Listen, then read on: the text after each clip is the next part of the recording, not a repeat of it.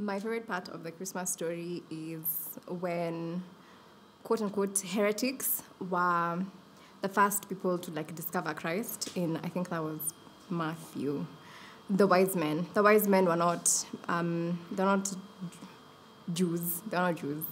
They were from the East. Some sources say that they were Persian priests, astrologers. Some people call them kings, others sorcerers. So basically what I'm trying to say is that people who are not righteous, following the laws of the Mosaic laws, were the ones to discover Christ, following a star, following astrology. So it kind of makes me feel like anyone can, literally from the birth of Christ, anyone can find Jesus if they wanted to. The character that I relate to most is Joseph.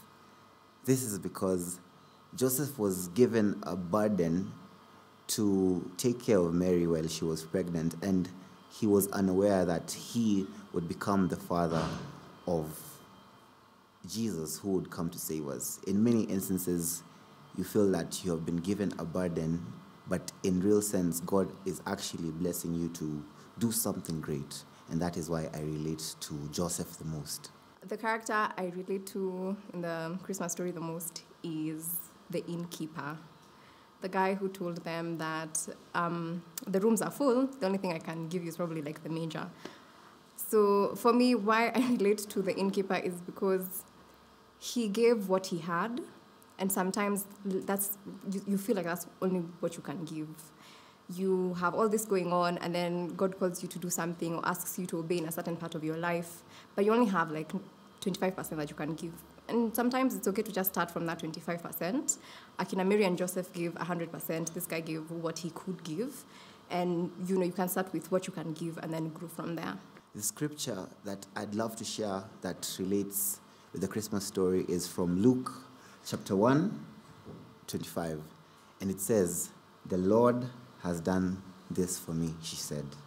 "In these days, he has shown his favor and taken away my disgrace among the people." This was Mary when she was pregnant, and she was able to see that actually that her pregnancy was a blessing, and she took it up, and yeah, we have Christmas from the birth of Jesus.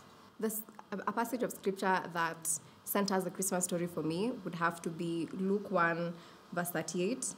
"Then Mary said, 'Behold, I am the servant of the Lord. May it be done to me according to your word.' And Matthew 1, verse 24, which says, "Then Joseph awoke from his sleep and did as the angel of the Lord had commanded him." What I see, being prevalent in the Christmas story is obedience. Mary was told, "You'll have a child, born of the Holy Spirit." She obeyed. "Go to your sister Elizabeth." She obeyed. Joseph was told not to divorce her. He obeyed. "Go to Egypt." He obeyed. People were just obeying. The wise men were told, "Don't go back to Herod." They obeyed. The shepherds were told, "Go and see the Messiah has been born." They obeyed. So for me, Christmas just reminds me to obey God in my life.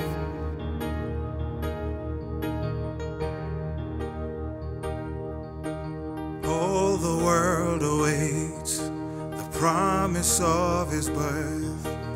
Open up the gates, heaven come to earth. The host of angels sing, our Savior here to dwell. The King of every king, our Emmanuel. Hosanna, Hosanna, Hosanna, Hosanna in the highest. Hosanna to our God. Behold the Son of Man, here in a manger live. Worthy is the Lamb, for he has come to save, to take away our sin. He freely gave his life, born that we may live, and in him never die. Hosanna, Hosanna, Hosanna in the highest. Hosanna to our God.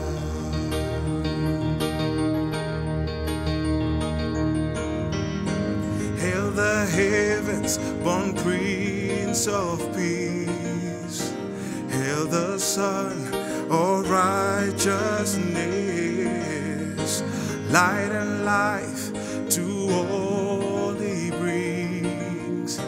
Glory to our newborn King. Hosanna, Hosanna, Hosanna,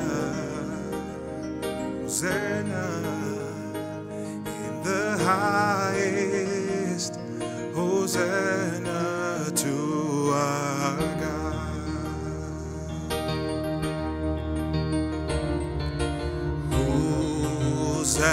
Hosanna in the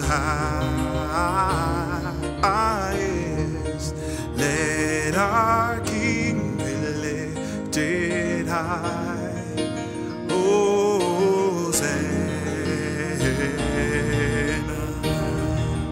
Hosanna, say Hosanna in the highest. Let our King be lifted high.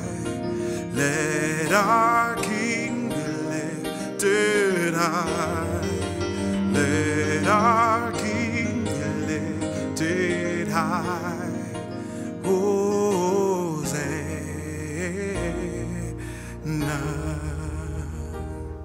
Hosanna,